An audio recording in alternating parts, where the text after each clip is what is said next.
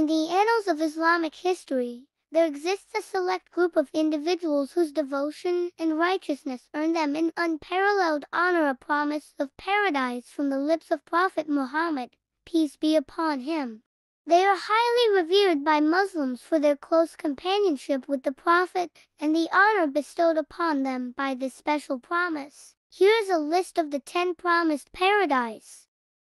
Abu Bakr al-Siddiq, the closest companion and the first caliph of Islam. Umar ibn al-Khattab, the second caliph of Islam and a prominent leader.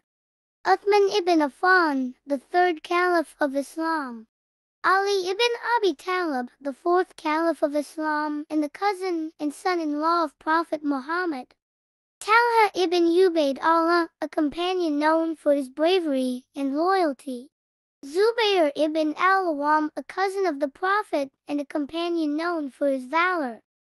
Abdur Rahman ibn Awf, a wealthy companion who financially supported the early Muslim community.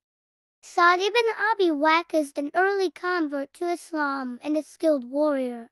Abu Ubaidah ibn al-Jarrah, a trusted companion and military commander.